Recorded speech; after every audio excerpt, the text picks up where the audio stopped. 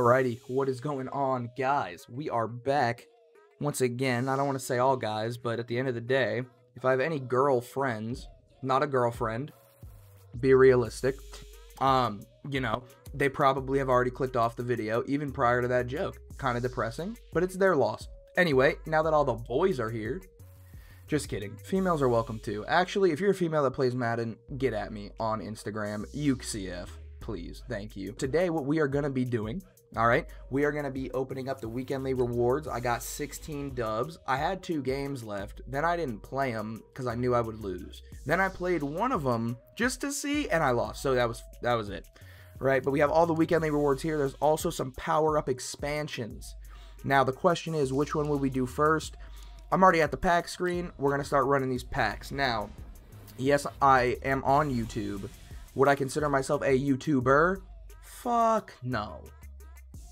I do not have the luxury of just taking the cards and just taking the L along with it. That's a waste of my time. So what will I be doing? I open the Hail Marys. I open the midfields. Because I got to MVP this week, what I'm going to probably do with that, I will probably open one red zone and then coins on the other red zone, a touchdown, and then I can get another touchdown pack. I get another touchdown pack from the competitive series trophies that were granted. So that's lit. I'm going to go through all the fantasy packs really quickly. I'm going to go ahead and get them all opened in the right order, whether it's a quick sell or a pack, and I'm going to come back with it. All right, we are back once again. Okay. Honestly, I'm gonna give you guys a tip. Even though this probably is not the quality decision for somebody just starting, if your editing skills aren't that good like myself, right? You just kind of like to play Madden and you're getting into the other half. The pause recording feature on the new OBS, great option, by the way. Awesome.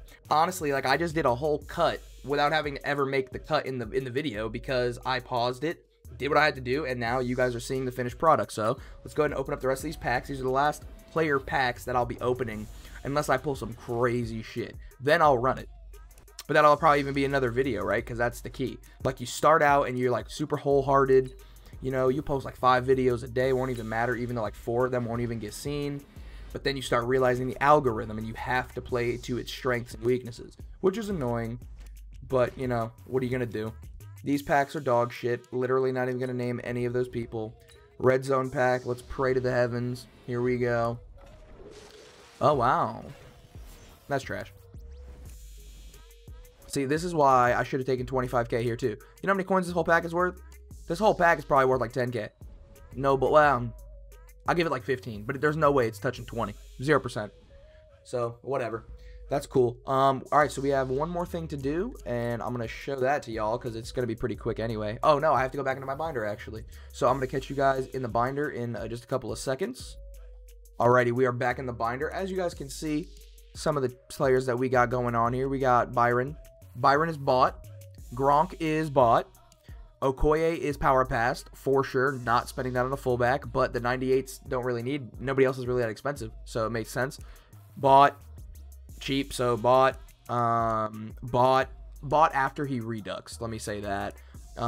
One pro tip I do want to give you guys though, that 99 power up pass, you should be able to move it around very easily now.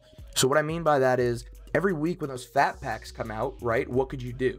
Every week you take your 99. So for example, I'll just give you a rundown. The first 99 legend that came out, Champ Bailey with Randy, same week. Obviously I have a Broncos team, so I'm going to get Champ. Power pass immediately in Champ. Done. Next week, Simeon comes out. Okay, great. So what did I do? When Champ's price dropped with the fat packs, I was able to buy Champ, put it on Simeon while he was still expensive as like the only 99 right end. Then, following week, Gronk comes out. Okay, boom, there we go. Bought Simeon when his price dropped to literally 80k. Then I put it on Rob. Then, this week, when Rob's price dropped and I didn't need any of the Ultimate Legends, I was finally able to go back and put it back onto Kevin Mawai, who is like still 2 mil and the best center in the game. The ideal situation is that you have like one player who needs it consistently, who's like really expensive, but it's not that big of a deal. So for example, he's a 97, right? He's a 97 without the power up pass. So it really doesn't matter if I had a 99 or not, but if it's doable, you can easily run that, and now I have the best center in the game, which a lot of people don't because they're probably using that pass on a skill position. So as long as you can collect up to like 200k, almost any 99 is within reach. Let's get back into what you guys are here for. We're gonna open up these rewards. So these are my coins from the other, okay, so we have touchdown pack, red zone pack, and this is from like just playing weekend league, 126 in the bank. And then the last thing I get to do, luckily, is that gives me enough for one more touchdown pack. So I'm going to go back into the store real quick, and we're going to buy that. Catch you guys there. All right, guys, we're back in the competitive currency subsection of the store market. You know, like basically the place where they take all your money and don't give you anything back. Anyway, I'm going to open this up, get another 65k in the bank. I'm going to surpass 500k, and that's going to be very nice. That is exactly what we're looking for here. So let's go ahead and grab that. Boom. Get another 65k in the bizank. But then we're going to make some upgrades too, don't worry.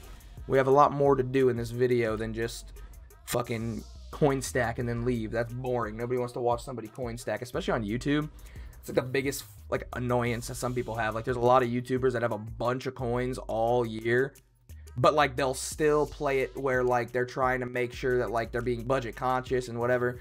When like at the end of the day, that is smart, but I think there comes a point where like if you genuinely don't have to pay attention to prices, like you don't have to, and I mean in MUT or in life. I mean, to be there is a point where there's like a certain level of like humbleness that you try to have, where it regardless of how genuine you might be, it might come off as like a little bit fake, and that makes things hard. So in my opinion, I mean, if you're gonna have the God Squad, have the God Squad. If you're not, then you're not. I don't keep. This trading value has been literally between 0 and 10,000 all year until like last week. This coin value has been between 0 and like 50k all year until I think 2 nights ago I pulled Gentry like out of nowhere. And I was like, oh, okay, great, that's good. And that's what I've been working with ever since. But we've done everything that we had to do in terms of the coin stacking. It is now time to get back into the team, and we are going to take a look. So here is the thought process that I have. I'm going to be making one upgrade for sure, and then even though nobody's going to comment on this video, I'm probably going to wait until the next video to make my choice on it, but I will go through it now. So the first thing I have to do, oh, I don't have Phillip anymore. Well, that's a little annoying. I obviously can't get rid of Clinton Portis because he's getting a crazy card. So Garrison Hurst is the one that's gone for sure. We're going to boot him right up out the team because my friend Phillip has been granted a 98 overall, which is something that we need. So we're going to go ahead and remove him from the lineup. Boom. And it looks like I have some pickups to go make. So I'm going to go handle all those. And once I have Phillip ready to power up all the way, I'm going to bring it back. All right, Phil. What do you need? What arts do you get? You get, that one's the cleanest in my opinion. This one's also clean. Bitch, don't get too comfortable. All right. So I'm going to stick with the team of the week. That shit's pretty clean. I like that. The green on the orange. I don't know why it looks cool, but whatever. Broncos, obviously, because that's the only reason he's on this team. That's kind of sad, though. If I wasn't a Broncos fan, I'd actually, like, be calling him a straight bum right now. Like, I would totally, like, if, like, for example, say that, like, they give Austin Eckler the 98, whatever. I'm going to look at it and be like, this is a shitty-ass card. Even though he's probably, like, the equivalent to Phillip. Like, pretty good. Not top 5. I'd give him, like, top 10 to 12. Right? Somewhere in there, top 10 to 12. Something like that. And so that's where they both fall, in my opinion. But zone run, obviously. He's going to need that. Spin and juke and whatever else. Brawler is what I'm running currently. So we're going to throw that on the man.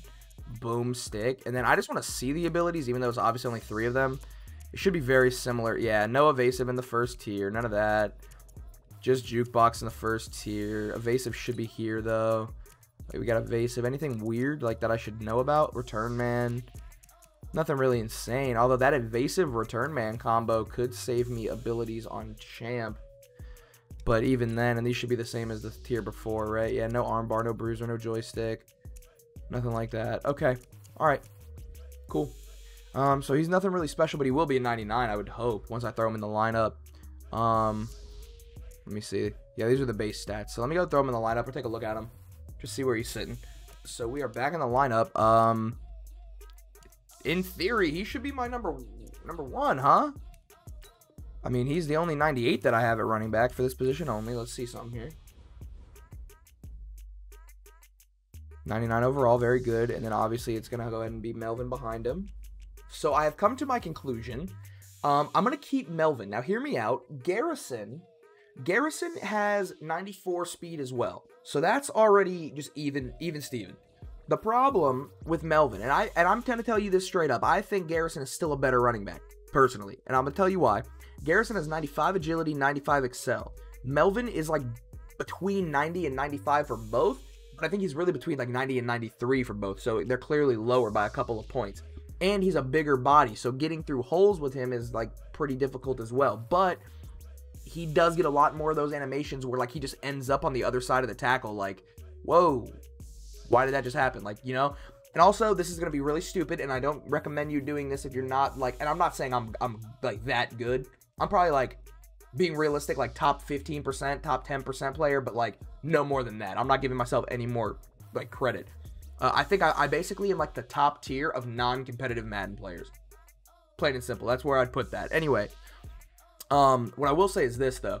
That Melvin, it makes you feel a little bit more like... It's almost like more gratification if you can bust a big one with him, though, because he's a big dude. And if you can get through with that guy with the dreads bouncing, bro. You see, Garrison doesn't have dreads. So naturally, they both have 99 speed, but like Melvin has like 130 speed. And I don't want to hear shit. That's like a pure compliment. Anybody with dreads, like if say I play football on the field, I would actually have like a mental block, even going for them, like throwing at them, doing anything against them. I would have a mental block. That's an honest assessment of people with dreads who play football. They are scary as shit. Even if their like stats are terrible, they're scary as shit. I don't care. Anywho, the other upgrade, and this is the one that I'm gonna need comments for. This is the one. All right. The other upgrade is going to be, I could go get Aqib Talib. Okay. Aqib Talib can now be on the team. And for people who don't know, the Broncos team has ridiculous cornerbacks. And I mean actual Broncos, not counting Byron, but you'll find out why he's there. Champ Bailey, done. Willie Brown, done. Ty Law, done. Chris Harris Jr., done. They're all goons. Now, Chris Harris Jr., I think, has 98 speed, 99 speed on my team right now.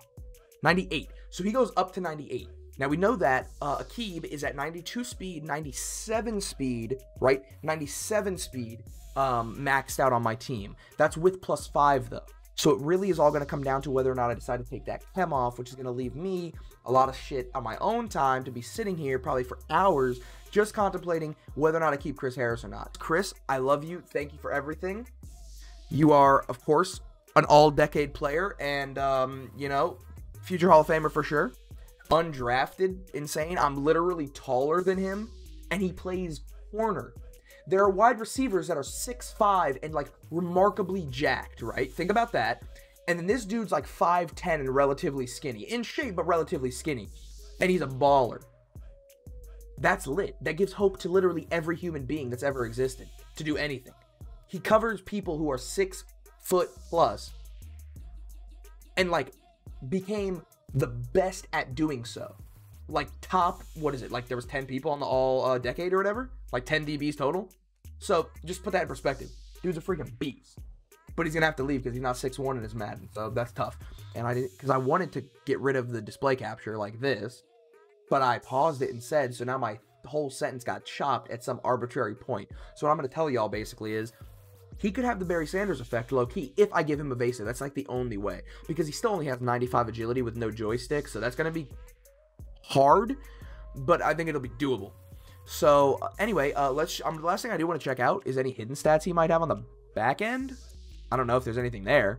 Lindsay has 98 BCV. That's really good. Up to 99 juke with the 90 spin. Threshold met. Thank you, EA. I appreciate you. His impact blocking is a whopping 30. Watch out. If you happen to play Waterboy, he might stick the shit out of you. Stamina is actually pretty important, and it's 93 as well. So him and, oh no, that's Clinton. Okay, he does have higher stamina than Melvin. That is one thing about Melvin, bro.